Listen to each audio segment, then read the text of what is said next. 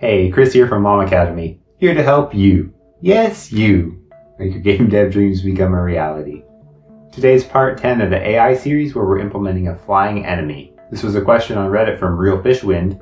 In this video, we're going to quickly model a jet in ProBuilder inside of Unity, color it with vertex colors, do a default hovering animation, make it be a ranged enemy that attacks the player, obviously add it to our enemy spawner, and then we'll look at how to make our player be able to or not be able to attack the flying enemy, because remember, our player actually just punches and it's kind of hard to reach a jet. So we'll look at how to configure our physics layers so different types of units can or cannot attack other types of units.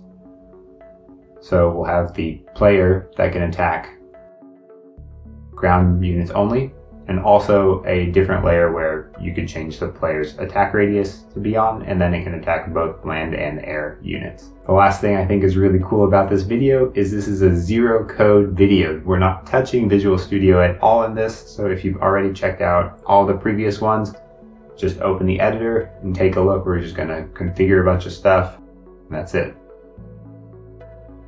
The first thing we're going to do in this video is create our flying enemy. I'm going to model this with ProBuilder, which you can get to by going to Tools, ProBuilder window. So we're going to do some speed 3D modeling with ProBuilder right here. I start with just a basic cube, shrink it and extrude out some of the in each direction I want. I know the basic shape is going to be like an airplane, so that's kind of where we get this T shape. And then I just kind of made it up from there.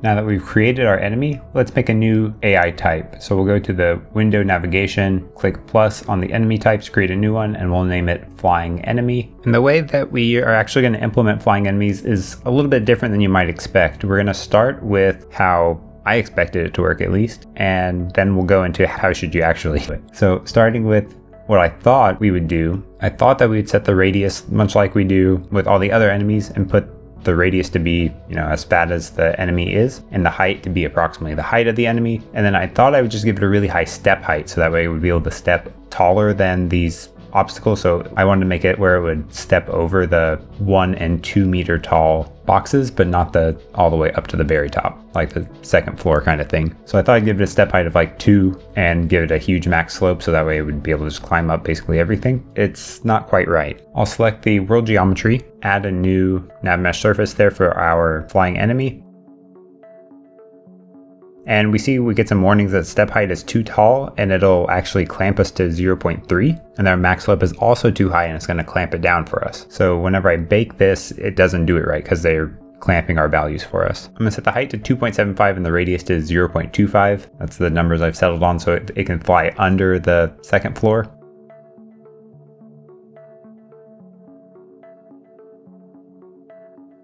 And if I bake, we see that it actually is going to path the same way as the normal enemy. That's because we attached the NavMesh modifier to these cubes, and we made it so it's not walkable. So if I search for NavMesh modifier and I select all of them, what I'm going to do is change all of them to have the affected agents be everybody but the flying enemy. So remember, that's going to make it where only the player, enemy 1, and tall enemy will think it's not walkable, and the flying enemy, after I rebake, you can see can walk over them. And with the step height, it looks like it's okay. But there's kind of some weirdness here, right? Where it looks like the agent's going to go up at a weird angle.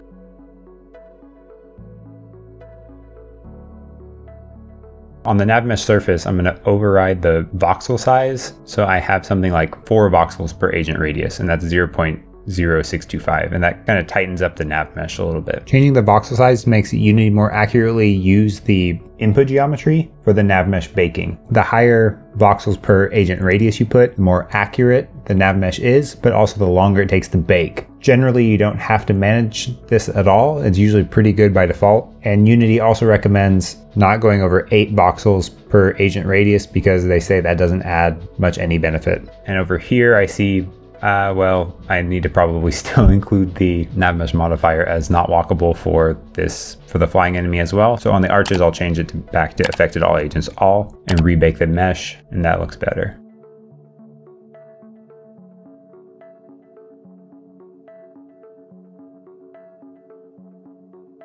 If we come over to this kind of corridor, let's make the level a little bit more interesting by shrinking this to 2 meters tall. That way our flying enemy can get on top of these.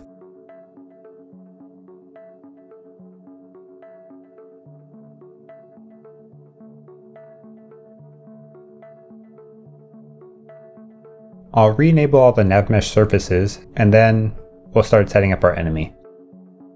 I'll attach the NavMeshAgent, the enemy script, and create the attack radius. The attack radius will just be a sphere collider as a child again. I'll rename it to be attack radius, add the arranged attack radius script to that, drag the NavMeshAgent over, and I'm going to adjust the radius here just to see how far it makes sense for him. I think 7's probably too big, maybe 4 is nicer. On the enemy, I'll drag the attack radius script, I'll drag the animator,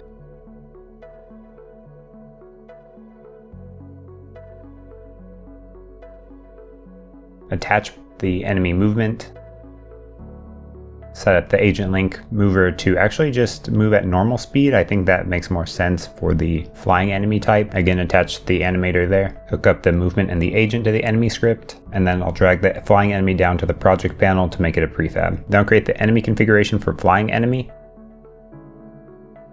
Drag the flying enemy prefab we just created to the prefab, set the health to maybe 50, the acceleration to 12, which should be a little bit faster acceleration. Here we'll change the base offset to 2 because we want the model to be flying higher. The height again is 2.75, that's what we set up in the navigation panel. And I'm going to set the obstacle avoidance to no obstacle avoidance because we don't want the flying enemy to try to have to path around other enemies. We want it to fly over them. So that's why we're putting no obstacle avoidance there. The radius again 0.25 to match what we put in the baking. The speed I'm going to set to 2 actually. I think since it's going to be flying over everything, it should maybe move a little bit slower. And stopping distance I'll put at 1. Then we'll make the attack configuration. In the attack configuration, we'll mark it as is ranged as true. Set the damage to be something small. I'll use 2. Have the attack radius again as 4. Attack delay 0.1, so he shoots a whole bunch. Drag the homing bullet prefab to the bullet prefab. The bullet spawn offset, I actually put 2 here to align it with the model, but it really should be like negative 0.1 or something, so it spawns just below the model. And we also need to set the line of sight layers to be default and player, so that way the bullets will hit correctly. The last thing on the configuration side is we need to drag the attack configuration to the enemy scriptable object attack configuration so the enemy knows how to attack. One more important thing, we need to make sure we disable the NavMeshAgent on the prefab so that way it doesn't spawn with the NavMeshAgent enabled, trying to place itself on a NavMesh and giving you warnings. Now we have a model, but this model is not animated, so I'm going to create a flying enemy animation controller. Select my model and create a new animation called hover. I'm just going to make this enemy kind of hover up and down wherever it is, since planes don't stand perfectly still. I'll make it go negative 0.25 to 0 to plus 0.33, something like that.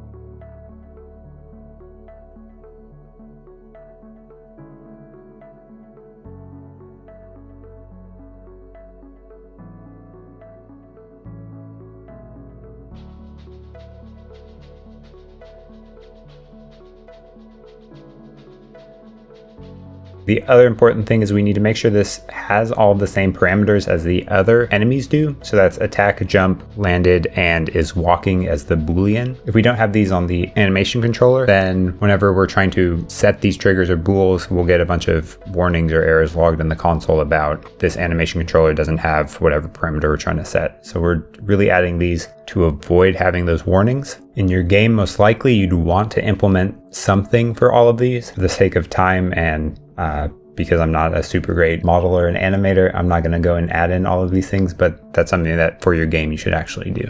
Now we'll adjust the physics layers here. I'm going to change the attack radius to be the enemy attack radius. I'm going to remove the collider from the model and add a box collider to the flying enemy. That way, whenever the flying enemy comes into the attack radiuses, they'll correctly be attacked. I'll adjust the size to be approximately the same size as this jet thing is. And don't forget to attach the rigid body component to the flying enemy. Also, the flying enemy needs to be on the enemies layer, so if you haven't changed that, make sure that's there as well. If we jump back to the scene, we'll select our enemy spawner, make it spawn only one enemy, and make it be the flying enemy. That way we can just really focus on how this guy works. And then when I click play, I see the enemy finds me, correctly starts shooting at me. But if I get really close to that flying enemy, we'll see that my Unity Chan model starts pointing up to look at him, doing this kind of jump back and forth thing. And it's really not ideal because I shouldn't be able to punch the air like this, right? So there's something wrong here. If I select the Unity Chan attack radius and the flying enemy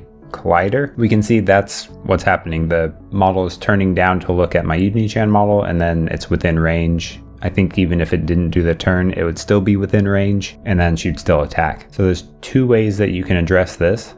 One is the easy way in this case, but also kind of more error prone, and you might get bugs out of, and that's to just raise the base offset of the model to be 3. If we do that and re-enable the NavMeshAgent, we'll see that the jet is actually higher now, so even if I go stand directly under it again, I can't hit it. But the problem here is if I was on the second floor and the jet was right there, it would still be able to attack me, and I would also be able to attack it. So if you have different elevations, this kind of a solution won't work. To solve that, let's take a look at how to set up the physics layers so we don't have that same problem. I'll navigate back to the tags and layers, and I'll add a new layer called player combo attack radius and another one called air enemy. If you think about this from like a real-time strategy perspective, usually you have land attack only units, air attack only units, and then ones that can do both. So that's where I got this combo name. If you are creating a real-time strategy game, I would start with your physics layers to think about all the different kinds of units that you're going to have and think about who should be able to attack which other kinds, so that way you can set up the layers effectively for your game. I'll then open up the project settings because we need to adjust the physics interactions.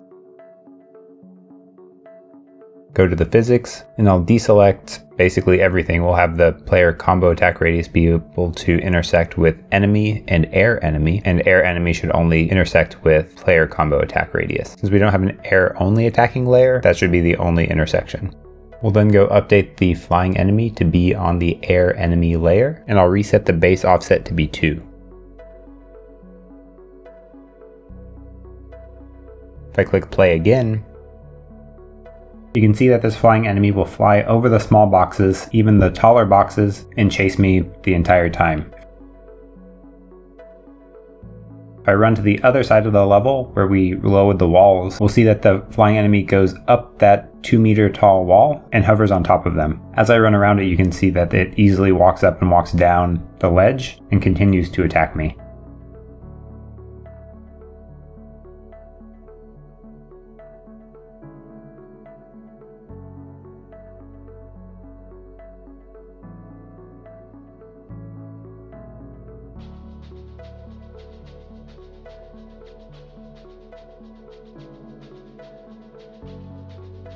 And come under the flying enemy. We'll see the flying enemy's collider intersects with the attack radius, but because it's now on a layer that the player attack radius does not intersect with, my player won't attack. If we change the enemy to be on the enemy layer instead of the air enemy layer, we'll see that the player starts attacking this enemy again because the physics layers collide.